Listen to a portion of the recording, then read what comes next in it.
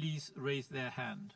Over 228 United Nations police are to be deployed to Burundi to monitor the security and human rights situations in the East African country. This was after majority of the UN Security Council members voted to pass the motion on Friday. 4 out of the 15 members abstained from the vote.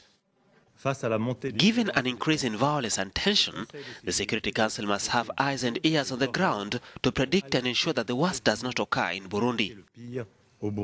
By helping to reassure the population, this police presence must help to bring down the amount of tension and thus help to ensure a peaceful dialogue can be held. Burundi has said it will only accept up to 50 unarmed UN police and that its sovereignty must be fully respected. The United Nations need approval from the Burundi government to send the police. About 250,000 people have fled the violence in the country. The AU mission must stop.